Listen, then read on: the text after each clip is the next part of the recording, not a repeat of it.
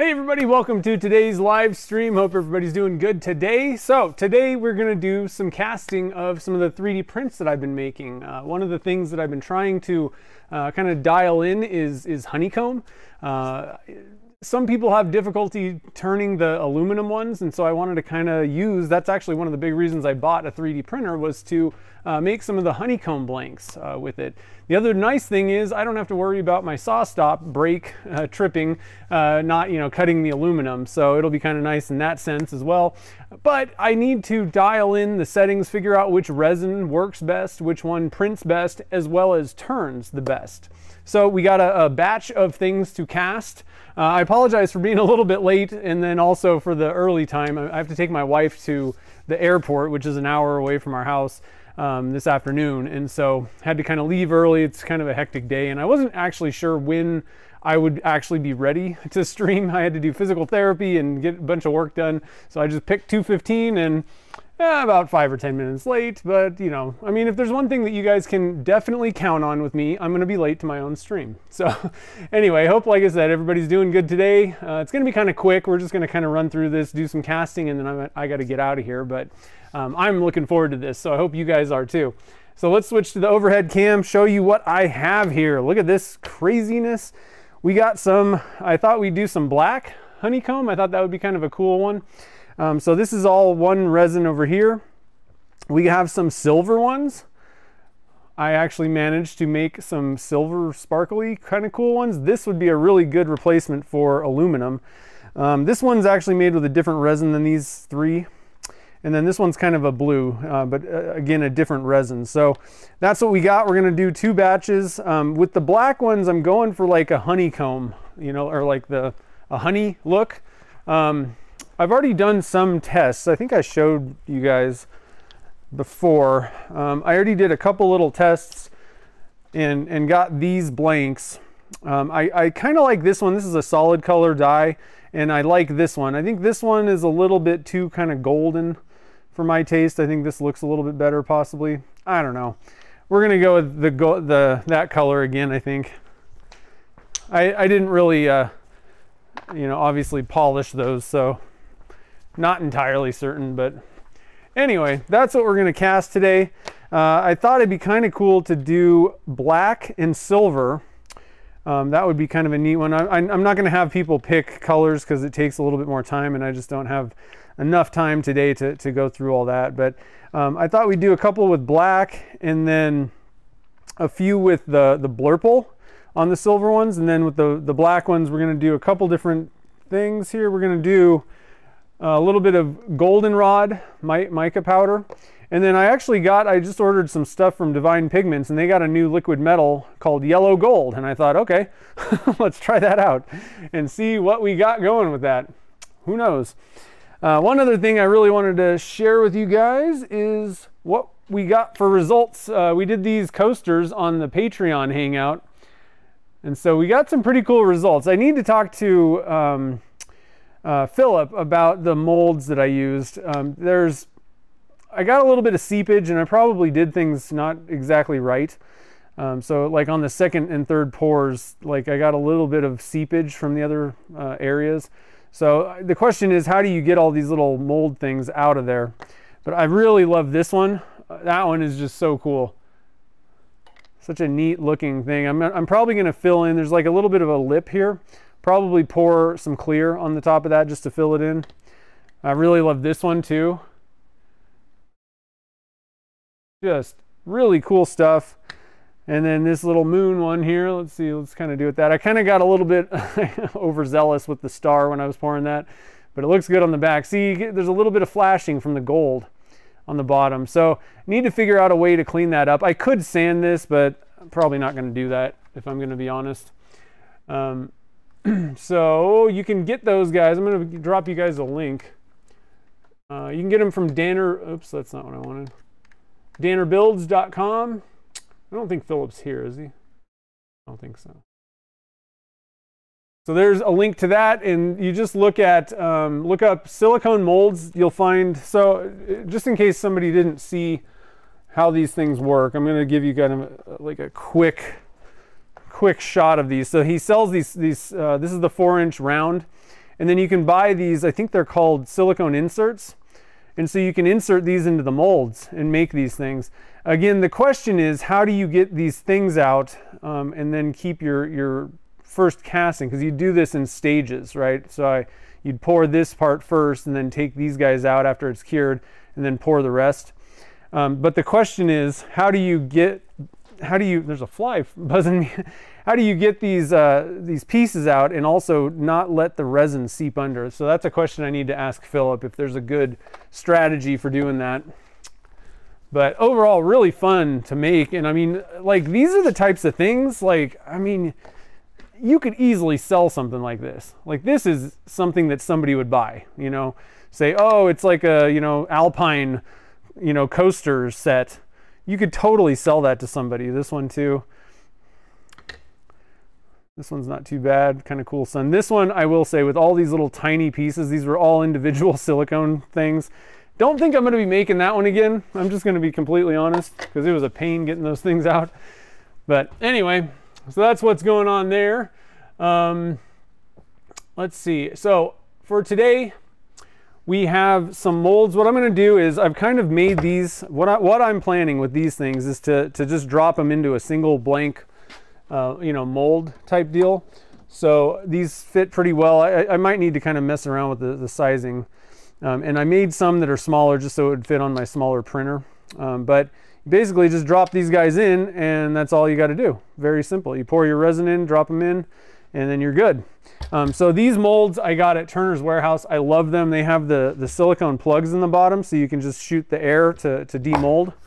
I do recommend hitting it with mold release. I already sprayed these guys. They've been in the oven for quite a while now.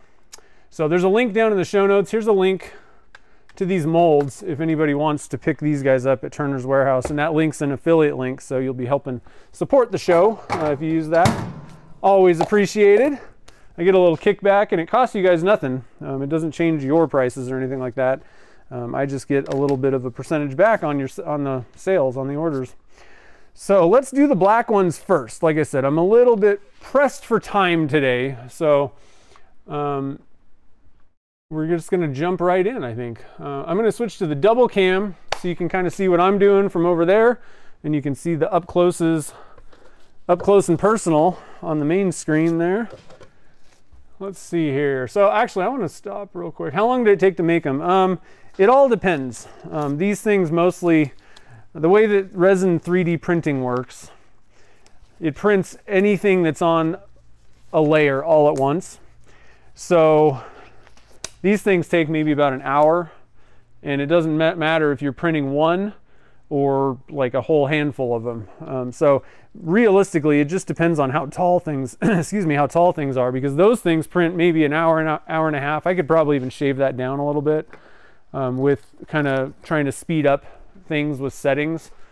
But something like this, that I'm going to be, and I print these standing up. I still just haven't, you know, haven't tried printing them sideways. I don't know if it's actually worth it though. But this thing takes like 10 hours, you know, to print because it's so much taller. So it all just depends on, you know, settings, the resin that you're using, the height, how tall is the thing. But with that really tall one, I mean, I can load a ton of them up on the build plate, and so one of those takes 10 hours, and you know, if I could fit 30 on there, 30 of them would take 10 hours. So that's the beauty of it. All right, so for these black ones, we're going to go with two different types of colors. We're going to try, like I said, this metal, liquid metal. I guess I'll hold it this way so you can see. These are Divine Pigments. They sent this to me free with my order. So liquid metal, yellow gold. I thought, let's see what this is like. It's basically dye with some like glitter chunks in it. I think is pretty much what that liquid metal is. And I thought we'd use the goldenrod from P-Town. That's a pretty good looking color. It should work pretty well for these, for honey. I believe it's the lighter one of the ones that I showed you, the samples I've already made. I'm making more samples because I didn't really love that resin that I used for those other ones. It was kind of, when I was turning it, it was a little bit, I don't know what, brittle-ish. I don't know. It just wasn't amazing. So I want to try it again with a different type of resin this time.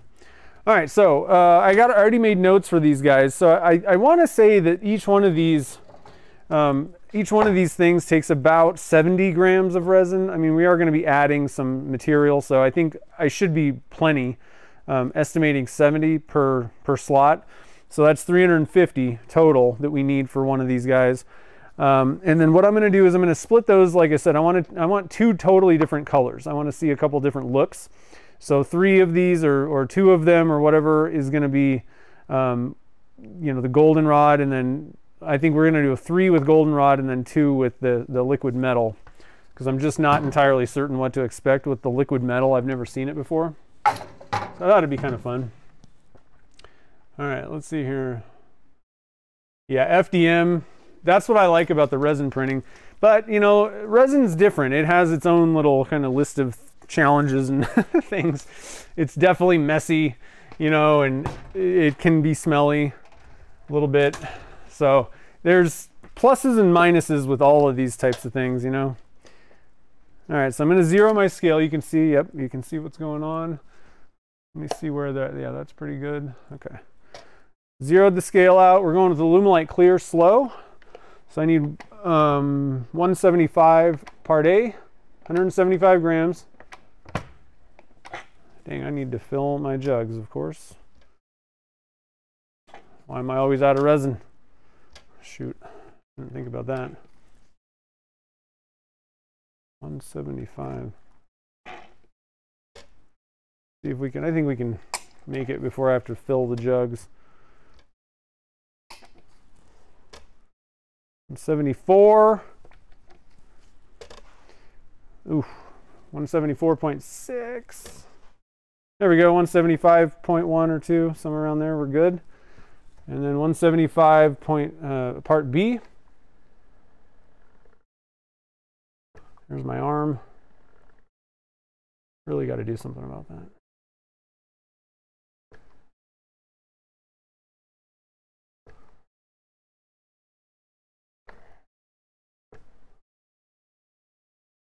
Lost count, okay. 172. 74.4. 7. Oh man, we're almost there. A little bit more. Let's do a little bit. Okay. We are good to go. I'm gonna mix this up, and I'm gonna get another cup. Like I said, we're gonna break this into 2. So let me see here. 350 divided by 5, 70. Oh yeah, 70 times 2. So we're gonna put 140 grams in that cup. I'm gonna actually just zero it out right now. And that'll be for our Divine Pigments liquid metal.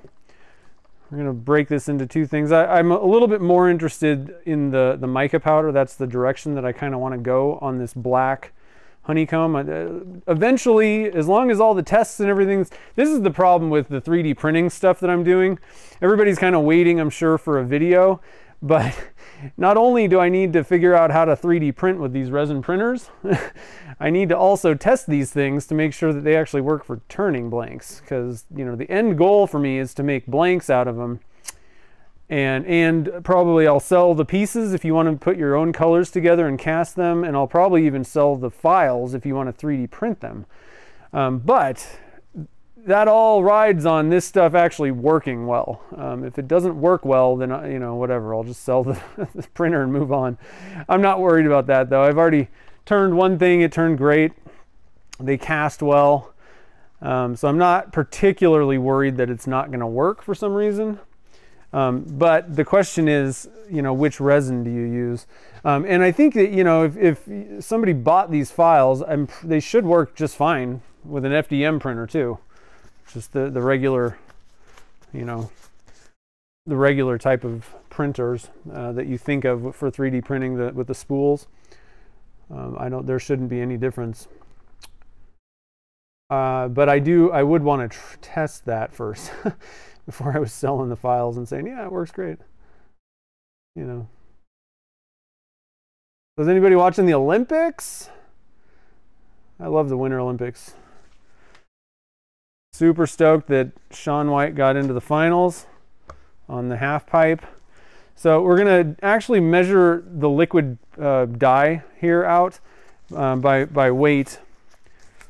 That way I can recreate, you know, the effects and know how much it takes. I got to open this thing, I think. Yeah. These things are super messy, so I'm going to, oh, there it goes. Bloop. This time I didn't get it all over my hands, though. That's pretty awesome. Just everywhere else. Okay. Hopefully this will look cool. Like I said, I've never seen this before. Mamie, I appreciate the super chat. Thank you very much.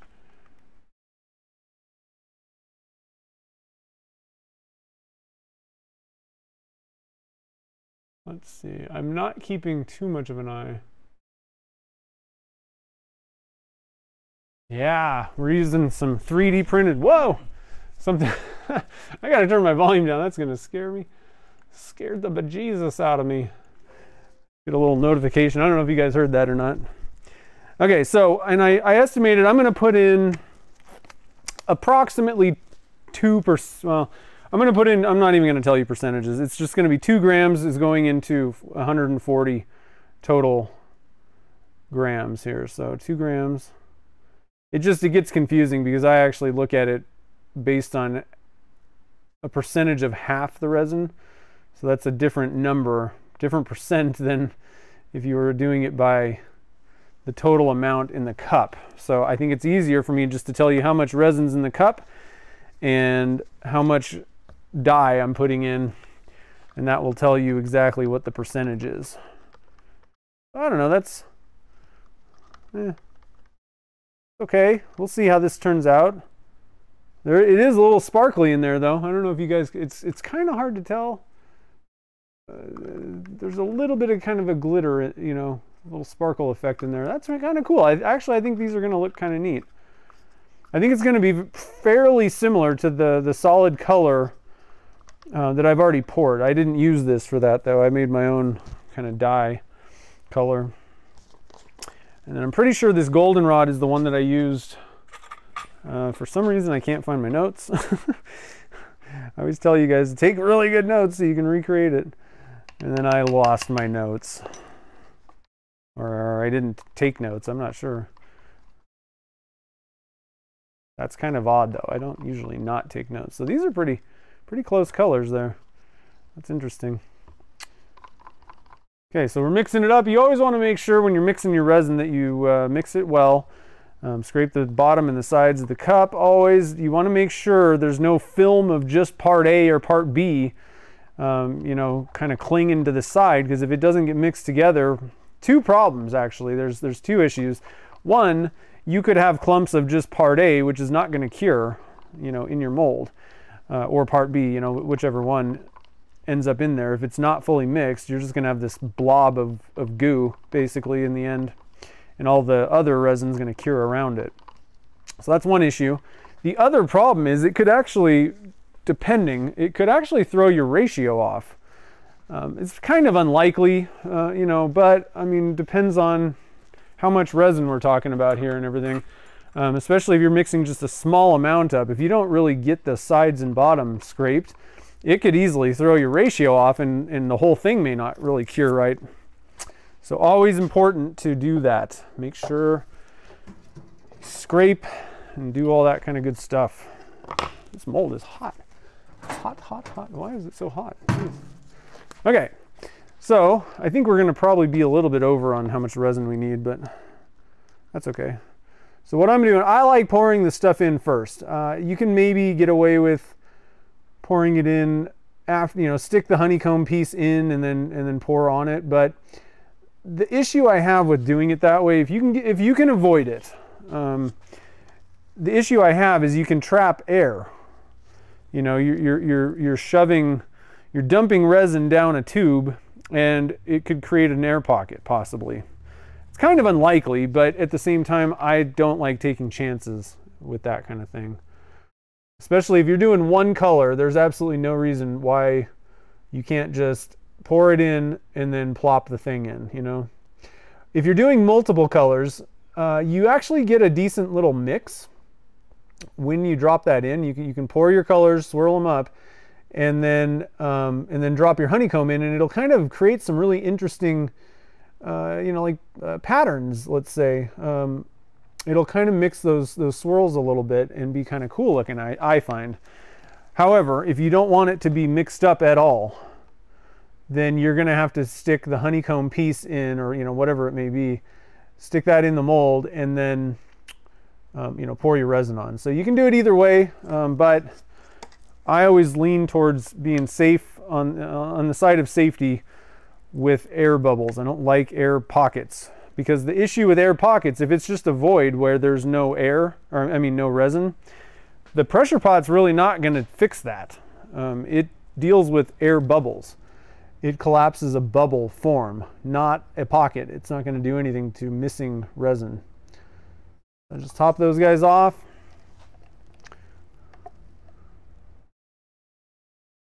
Top this guy off. There it goes. Okay, so look at that. I'm just gonna kind of make sure that those little honeycombs are at the bottom there on each one of these. Okay, so we got one done. I'm looking forward to seeing how these guys turn. Hoping that this resin's a little bit better to turn, but I still have lots of options out there. There's so many different, you know, resin choices, all with different specs and everything. It's kind of like resin casting type stuff, you know. There's some of them are brittle, some of them are hard, and some of them are flexible. You know, there's all kinds of different types of things, and you can even mix them. Here's one interesting thing that's a little bit different than the world of just resin casting resins. One thing that's pretty interesting about some of these resins is, so, you know, we're not mixing part A and part B in resin printing. It's just resin. It's much more like when I made the ring. It's just UV resin, basically, where, you know, you shine light on it and the UV rays cure it. So there's no mixing or doing any of that stuff. But one of the interesting things about these resins, and sometimes you may have to stick within the same like manufacturer, but you can actually mix together resins that have slightly different properties. So let's say you had a really brittle, but maybe it was cheap resin, you know, so let's say you got this bottle, and then you could find something that's flexible and then mix them at different percentages and maybe dial in the perfect you know, hardness level or flexibility type thing, and again, cheapness or price tag possibly. So use kind of the majority of it is like super cheap resin, then stick some, you know, slightly better flexible resin in there that will slightly change the properties of the end result. It's just kind of mind-boggling. Like when you really get into this stuff, there's so many options of things that you can do with resin 3D printing. So I'm pretty stoked, and like I said, lots of videos are coming down the road, but the problem is, like, you know, we were talking about print times, and I only have so many hours in the day to be printing and doing all this stuff, and I have other things, you know, this is kind of in addition to everything I was doing before. So the problem is the turnover of like testing is pretty slow. And I want to know the answers before I make a video, not just be like, I tried this and I don't know, you know. So it's going to take a little bit of time, but we will get it rolling, and it should be pretty fun. Go Team Canada. I don't know.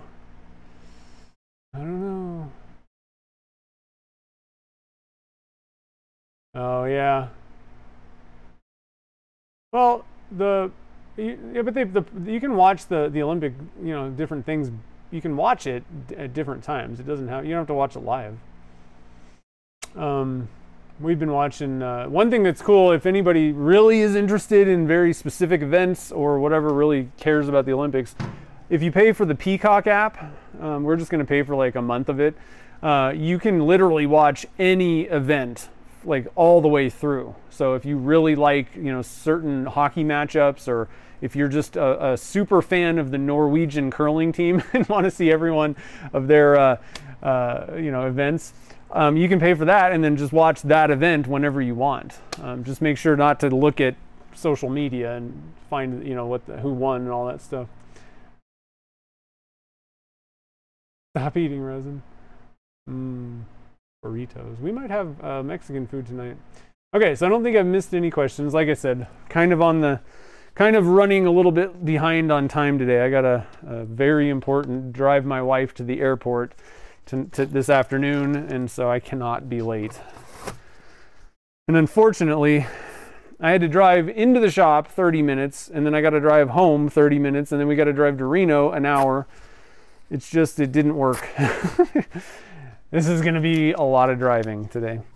Okay, so the next round, what we're going to do is the silver ones, which I'm super excited about. So just to let you guys know, another really awesome thing about resin 3D printing is you can tint the resin yourself with the same things that we use for resin casting. Pretty sweet, right? There is some limitations, I think, to that, and I'm doing lots of experimenting with this stuff, but you can already tell, I'm sure, that I'm getting perfectly fine results. I created this. This was made with clear resin, and it's silver. So a couple different things that you can do with tinting the resin. I'm super excited about this stuff, though. It's just so fun. All right, so let's go down to the double cam. So on this one, we're going to do, I want to do some, okay, so I need to figure out what's going on here. So this one is a test. This one's a different test. And then these three are the same resins. All right, so what I want to do is I want to do some black with the silver, black resin with silver. And it's going to be weird the way that I line this up, but basically these two slots are going to be black. I wanted to separate these two. Well, I wanted to separate these from this one because they're different resins, and I want to be able to test the turning and know which blank is which. So we're going to do 2 slots of black, and then the other 3 are going to be blurple. My color shift blue to purple color shift powder with some purple dye. All right, so 2 blacks, 3 blurples.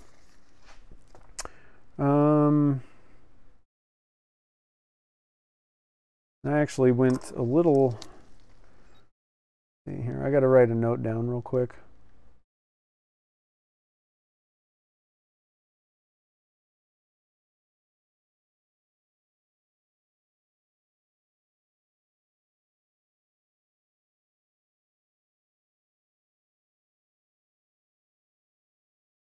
Okay. I kind of changed how much resin. I wasn't thinking about it. I divided my numbers into, I just split it in half, and that's not going to work. There's 5 slots, not 6. So needed to make sure I had that little note ready. All right, so we're zeroing the scale out. Oh, I need to fill some resin up. Hold on. Man, I'm not in the mood to have to fill these jugs up. Running short on time, guys. Why is the resin always empty when you're running out of time?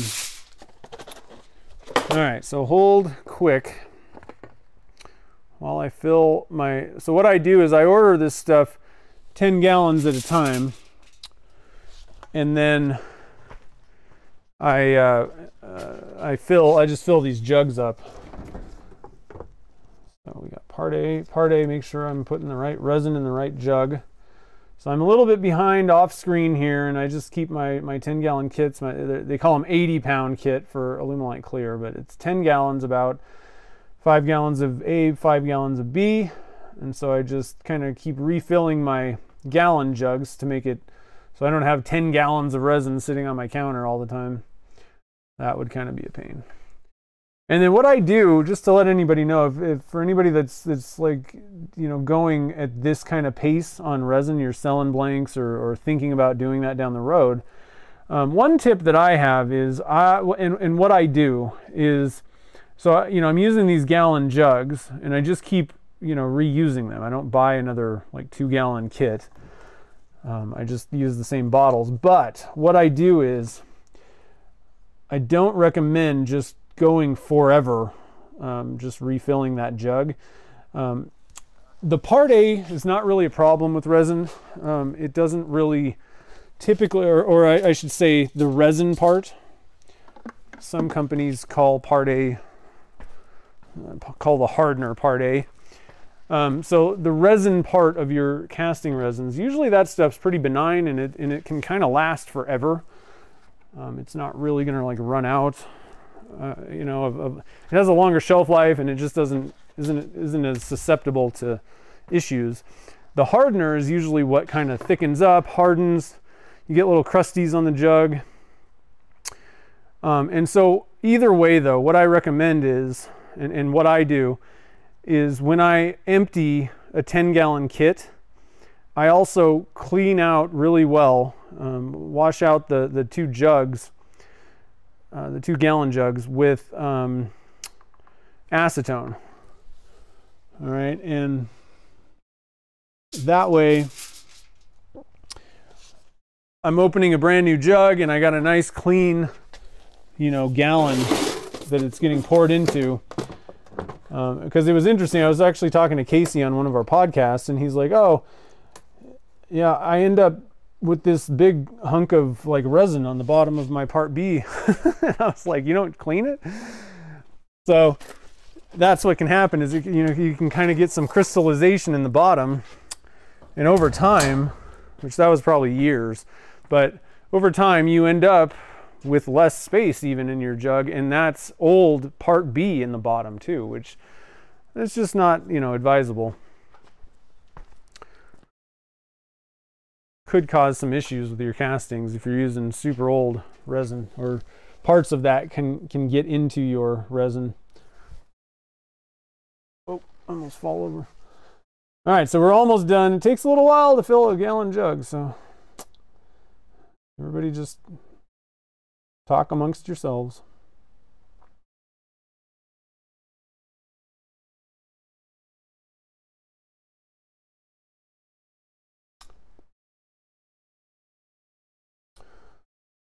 So is anybody familiar with or watch the channel Kyle Hill?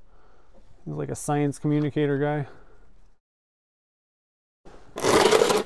I learned on his channel, on his he had his live stream. I learned that the snow, because you know all the snow in Beijing is for the Olympics is man-made. That stuff is made with like bacteria. It's like a totally different process than what like I'm used to up in Tahoe, where they, you know, making snow is not new to me. They make snow all the time up here, but it's basically just water shot out of a cannon. And the interesting thing is you have to have specific temperatures and dew points for all that to work.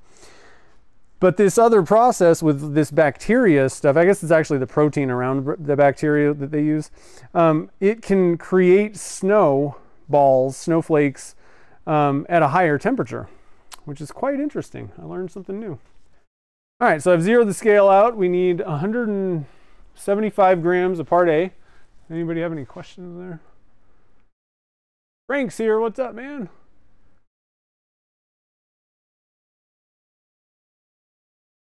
Yeah, I had to start early and then I was late. I know how Kim hates it when I'm late. I can't help it. It's just what I do.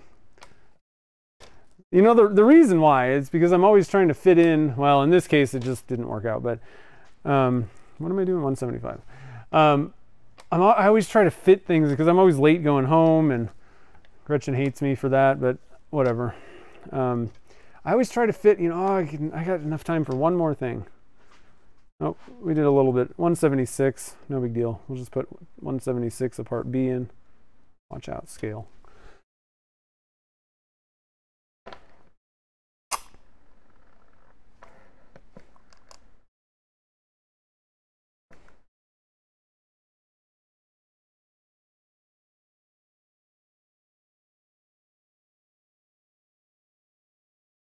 Okay, 170, 163. One for 176 here. 173. Ooh, so close. Okay, that ought to be good. Get a stick here. Again, I'm going to get a cup ready. Get the cup ready.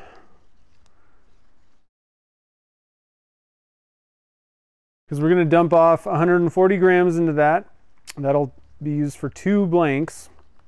So I was very accurate with my measurements. So these are that mold is the 7/8 width mold, and so they take 70 grams, I would say. Maybe even, you could maybe even say 70. I would say 70 grams is perfect for those things. I never know. I wish they would just like print those on the mold, or you know, I don't know, somehow carve that into the side with the CNC. 70 grams per thing. All right, so we got our resin here, mixing it well.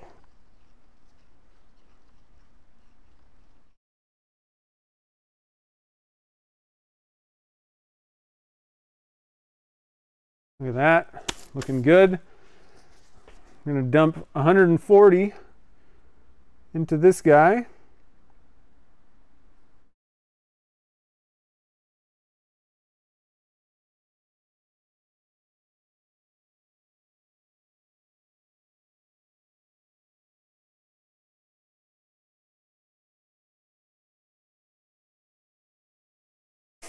Spot on. Oh, 104. Oh, it went down 140 on the dot. Okay, so we're going to add some black dye to this one. I'm going to put in 2 grams in this one again.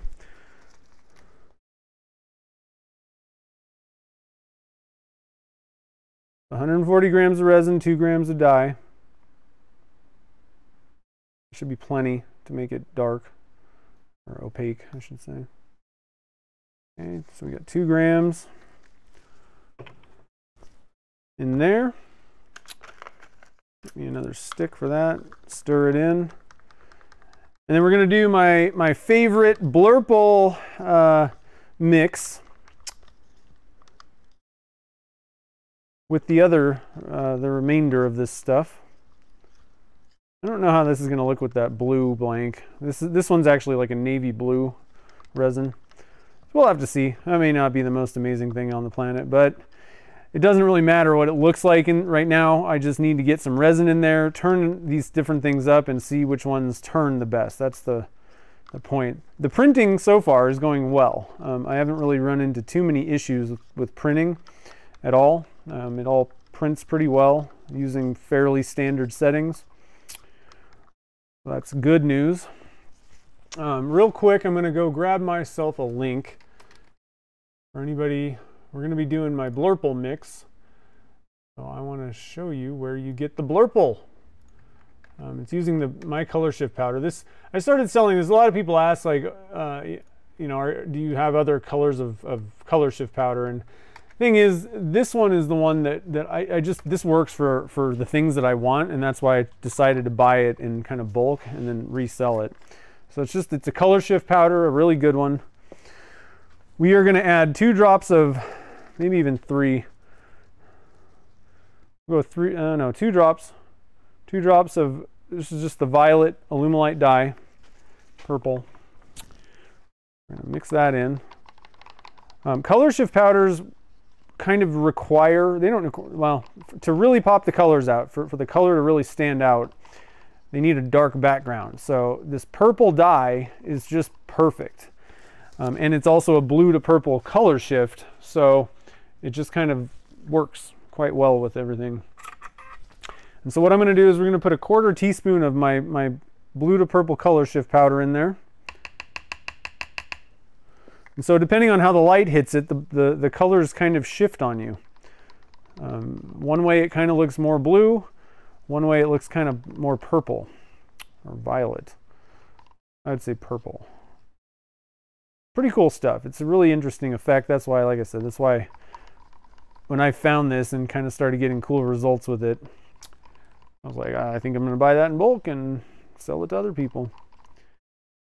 Now, without dye, you can also get some really awesome kind of aurora effects. So it works differently, but you get some cool effects without putting any dye or dark background in there too. And I have a video on that, how to get kind of aurora effects. And that also uses my Starlight glitter. All right, so we got our resins mixed. And like I said, the Blurple's available on my website with that link, as well as my Starlight glitters. stocked up right now. Okay, so now the way that I have these things lined up, I want to do this the way that I want. So these two are going to be black just because I want this separation there. So we're going with black.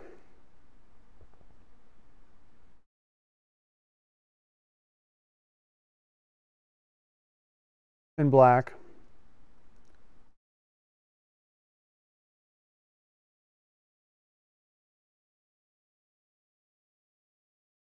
This one's a little bit shorter than the other ones, so that'll also kind of help me out. Not really gonna make any difference for me for like turning or anything, but oh, I love that color. That is so good. And we got a little bit of blurple going on here. Now, again, you can mix all these things together and do all that. It doesn't really matter. To me, for these tests, we can kind of get into that down the road sometime a little bit more.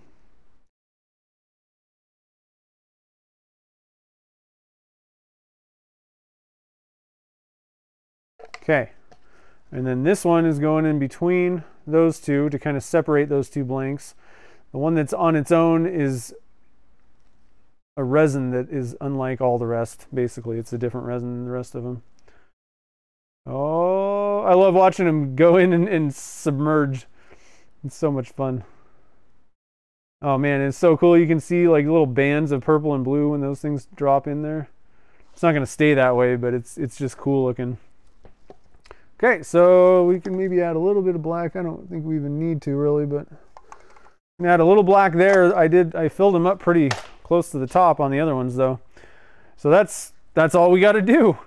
Black and purple. I think that purple with the silver, what do you guys think? I think that's going to be cool. And black and silver, I'm kind of a Raiders fan, so that's why that kind of, oh man, that's pretty close. So I think I'm going to use my little doohickey thing here. I think it'll be easier for me to get this in the pressure pot without spilling it everywhere.